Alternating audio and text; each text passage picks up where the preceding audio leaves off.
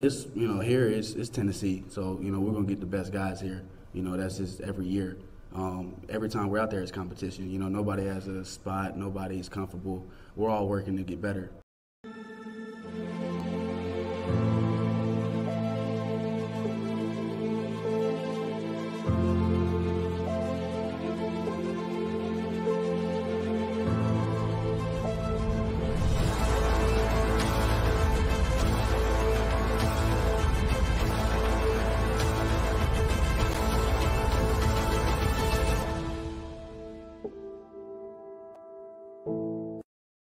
Welcome to the Talkin VAWLS Network. My name is Boogie Bentley. We are riding the highs and the lows of recruiting. One week we land five-star wide receiver Mike Matthews, also a priority in-state target, Edwin Spillman. And then the very next week, we're talking about how this coaching staff can't close. But here they did close. Big-time four-star offensive tackle Bennett Warren commits to Tennessee. This is huge, man. You look at the recruiting on the offensive line for the class of 24. They've done a really good job on the inside, adding Max Anderson, adding William Satterwhite, a couple of big-time four-star prospects. They've also got, Jesse Perry and Gage Ginther committed 3 stars. You hope the evaluation is on point there. A lot of people saying that those guys are underrated. We'll see how their careers play out. But I think when you look at the recruiting at the offensive tackle position, the things that went down with Marquez Easley, missing on Daniel Calhoun, some of us start to question Glenn Ellerbe, and then Bennett Warren kind of falls in our lap. And we're going to get into it and talk about how his commitment played out. But this is a big-time win on the recruiting trail. Now you look at the class of 24 on 3 rankings. If you cheat a little bit, take Edwin Spillman, who's 301. Tennessee just landed their 12th player inside the on 300. That is huge. 12 of the top 300 players in the country are committed to Tennessee. I dropped a video this morning talking about the lines of communication between Tennessee and 5-star plus defensive lineman Williams Winery are back open. This class is taking off. This class has an opportunity to skyrocket. We will see how it plays out. But this video is about 4-star offensive tackle Bennett Warren. We're going to look at the profile, talk about his recruitment, take a look at the film, listen to the scouting report. But as always, do me a favor first, smash the thumbs up just below the video. All that YouTube stuff, it's quick, free, easy, and it does help the channel. Also, if this is your first time on the Talkin VAWLS Network, welcome. We're not experts. We're not insiders. We're not media. We don't talk at you. We talk with you. We are building a community of Tennessee fans right here on the Talkin VAWLS Network. We would love to have you be a part of that. Make sure you subscribe. Click that bell for notifications. You won't miss out when we go live or when we drop a video. Going to be live later tonight, 6:30 p.m. Eastern time. Playing a little NCAA football on the Xbox, but we also talk all things Tennessee. So come hang out and join us for that. But let's talk about Bennett Warren. You can see the profile there on the screen. 4-star offensive tackle out of Sugarland, Texas. 6'7.5", 330 pounds. Just the frame, the size, the length. That legitimate offensive tackle prospect. That is what Tennessee needed in this class, and that is what they are getting out of Bennett Warren. You can see there 4-star according to the On3 industry rankings. Top 15 tackle, comes in 13th as an offensive tackle, 157th nationally as a prospect. Now, again, let's talk about his recruitment. Kind of an interesting deal, right? Because Michigan had all the momentum in this thing, but they were predicted to land another offensive tackle out of the state of Texas, and that was Michael Uini. So Bennett Warren takes the visit to Rocky Top, falls in love with Tennessee. This coaching staff, his family enjoyed the visit. Everything was trending towards Tennessee, but then Michael Uini ends up at Georgia, and that brought Michigan right back into the mix. It was kind of a 50-50 battle back and forth. Michigan had the academics. Tennessee had the culture, the family.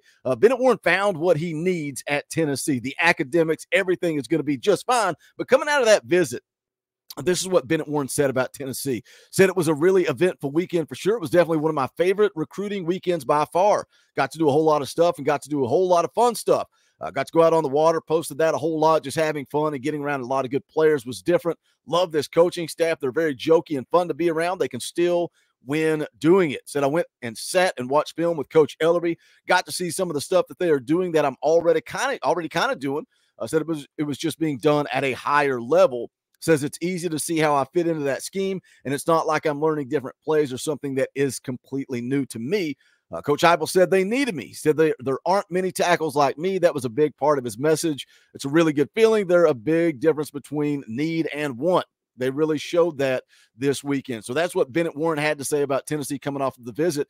And Josh Heupel's right. They don't make many offensive tackles like Bennett Warren. It is such a priority position. We say it all the time, right? Just say it over and over. You got to have guys that can get after the quarterback, protect the quarterback, and you need the quarterback. We got the quarterback in Nico Iamaleava. We've got some guys that can get after the quarterback. Williams-Nwaneri, the video this morning, is another one that Tennessee really needs to focus on. But now you add a guy like Bennett Warren. I think he was, man, probably right up there at the top of my list as far as priorities go in this class of 24. But let's take a look at the film, let you guys see what Bennett Warren looks like on the field of play. Also take a look at the scouting report here. This is from Gabe Brooks, national scouting analyst over at 247 Sports. Says that Bennett Warren is an enormous offensive tackle prospect with elite height and length, legitimately 6'7.5" with a wingspan beyond 7 feet. Says ready to play mass, but wears the bulk fairly well, plays with encouraging movement ability relative to immense size, shows lateral range and more light-footed locomotion than you'd expect for a tackle of his dimensions. Displays effective kick slide and pass protection, swallows up smaller, overmatched rushers, forceful once engaged. Look at the dominance. Look at the dominance out there at the tackle position. But again, the length, that 7-foot wingspan. We say it all the time. You can't teach that. You can't teach somebody to have long arms. You can't teach somebody to be 330 plus. You can't teach somebody to be athletic at that size. But that's what we're getting in Bennett Warren. It goes on to say he gets off the line well in the running game. Capable of climbing to the second level on schedule, and has flashed some power in his hands in that capacity. Possesses the desired three-sport athletic profile with basketball and limited throws context under his belt. Likely faces a learning curve, significant jump in competition level from small private high school to Power 5 college opponents. Can improve hand placement, sometimes gets catchy and grabby, and can more consistently win with a power punch. Gifted tackle prospect with uncommon physical tools, possesses the frame and functional athleticism to become a high-level protector who can man the left side or dominate the right.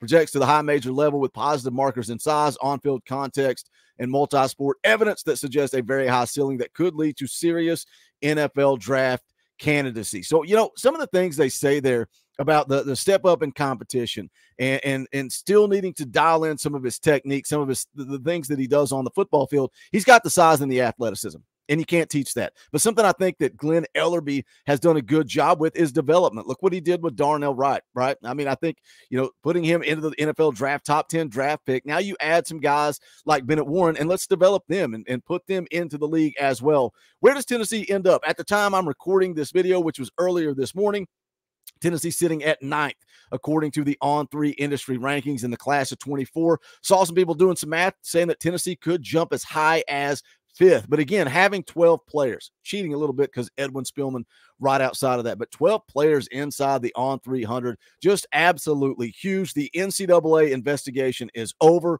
We are just going to continue to move forward. And I still believe that Tennessee has a shot at a top 5 class. You look at the guys left on the board. Of course, Amari Jefferson scheduled to come off the board next. I'm not sure that I have much confidence that he ends up at Tennessee, but you've got guys like Jordan Ross, Kamarion Franklin, the fact that Williams-Nwaneri is back in the picture. Cam Fountain is a guy that Tennessee is continuing to have conversations with. We're going to see some guys pop up throughout the fall, right? We saw it last year with Arian Carter. He was a guy that was a 3-star running back committed to Memphis, and then he became one of the highest rated linebackers in the country. A battle between Tennessee and Alabama, and a huge win for the Vols on the recruiting trail. So we will continue to follow it, continue to keep you guys updated. But look, it's go time. Fall camp is here. Fall camp starts Wednesday. We're going to be doing a live stream Wednesday night at 7 p.m. Eastern time with Eric Kane in the house.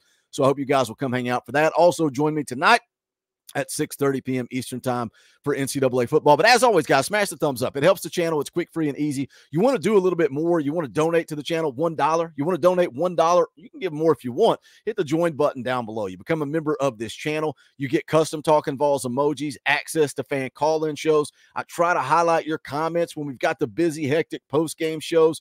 So if you want to help the channel, hit that join button. We would greatly appreciate it. Also, you can go check out the merchandise. The Buck Famous shirts are back. You guys demanded it, so we brought them back. Bonfire.com/store/Talkin VAWLS. There's also a link in the description for that, a link in the description for how you can support Spire Sports Group and get involved in the NIL game, a link in the description for stickers and decals, all kinds of fun stuff. But I thank you guys for the way you support this channel. And if you can't give financially, that's fine. Hit that thumbs up. because that's quick, free, and easy. Jump into the comment section. Let's talk some Tennessee football because this is the Talkin VAWLS Network. My name is Boogie Bentley. Go Big Orange.